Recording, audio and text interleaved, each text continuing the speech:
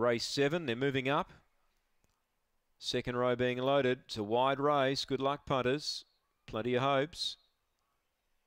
Stitchem Frank. Best back, the white rug. Green lights on. Set to run. Race number 7 at the bridge. They're ready. Set. Away. Now, spearing out Stitchem Frank, the well-back commodity. Gus the Weapons 2 lengths away. Moving up around Webleck, Nick and Eddie Lee the rail. 2 lengths to another Vader.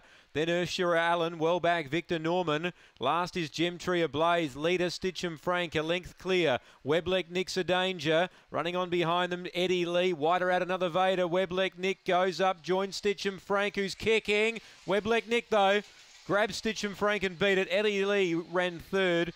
Victor Norman fourth from another Vader. Then came Ursula Allen, Gemtree Ablaze, and it was back towards the rear. Webleck Nick will run them down and win.